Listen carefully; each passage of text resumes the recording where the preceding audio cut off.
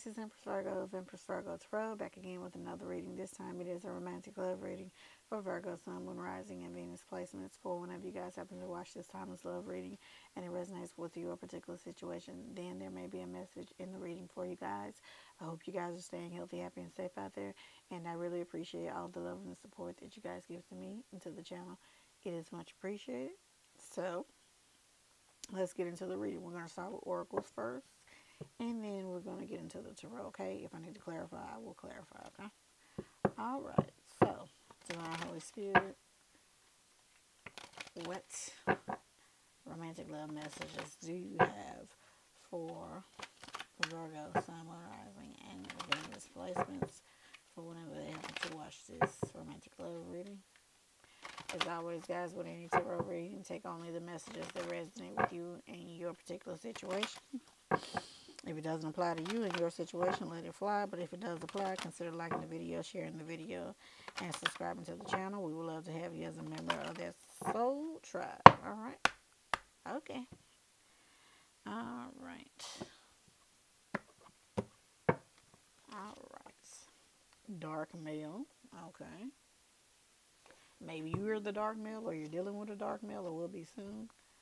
Soulmate. Okay.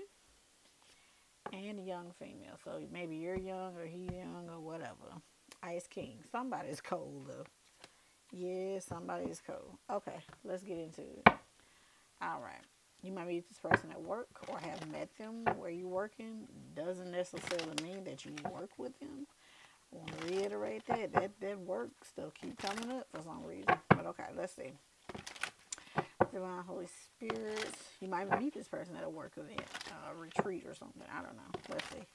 What messages, romantic love messages, do you have for Virgo, Sun, Moon, Rising, and Venus placements? Like I say, y'all might be from different ethnic backgrounds, or, you know, just saying.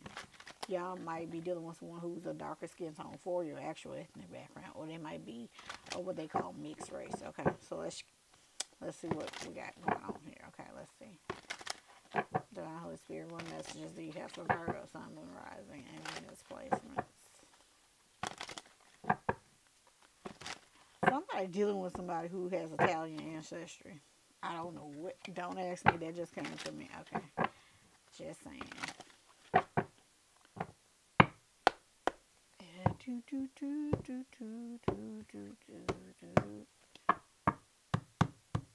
All right.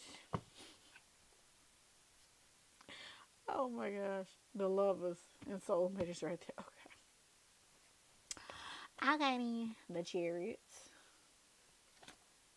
The magician. The 8 of wands. The 10 of swords. Off my own. The hanged woman. The 4 of cups. The moon. Yeah. And the 5 of wands. Yeah, so y'all, everything's going to work out in your favor, but right now, you're just waiting on the wheels to turn. Yeah. You might be coming up on dealing with this dark male, or whoever, take it how it resonates. It's like you were dealing with someone in the past, and everything seemed to be going right, but until it didn't, with the 10 of swords. It's like you closed out a chapter with them, and now you're moving forward. At first, you felt like you didn't know why a relationship or something didn't work out from the past, but it was for your own highest good, because I felt like you were steadily disappointed and confused as to why this situation never worked out how you wanted with the moon card. Maybe this person kept a lot of secrets. Maybe you kept a lot of secrets. Put yourself where you see yourself. With the 5 of wands, it's like you were always in competition with them, or maybe they were in competition with you. I mean, maybe with another love partner that you did or did not know about. Let's see. Let's clarify the moon card for Virgo placements. Queen of Swords, baby, they did a number. Okay, I ain't gonna say what I was thinking. Let's clarify the 5 of wands. They may. It's either you've been through this or they've been through this. Take it how it resonates. Spirit, please clarify the 5 of wands for Virgo placements. Whoever you dealt with that did that number, though, they were a particular soulmate. You might have dealt with them when you were young. The world card. Yeah, this was something that had to happen. A judgment call was made, and you had to move on and graduate to the next level. They go that hangman again. You had to change your perspective on how you were seeing this person. Maybe you put this person up on a pedestal, but in the end, were they really deserving of that pedestal that you put them on? They go to 8 of Wands again as well. It's like, let me see. Spirit, do you have another message for the Virgos concerning romantic love, this relationship from the past, or a relationship in the future? Yeah. You're going to be the dating queen, and you're going to have new love. You can't make this stuff up. You're going to be the dating queen, and you will get that new love that you seek. But before, you were like depressed, like, and know that you're a true gem. Yeah. Yeah, because somebody had you in a what? Open relationship. Oh, that sucks. Okay. Ooh, I want to cry. Okay.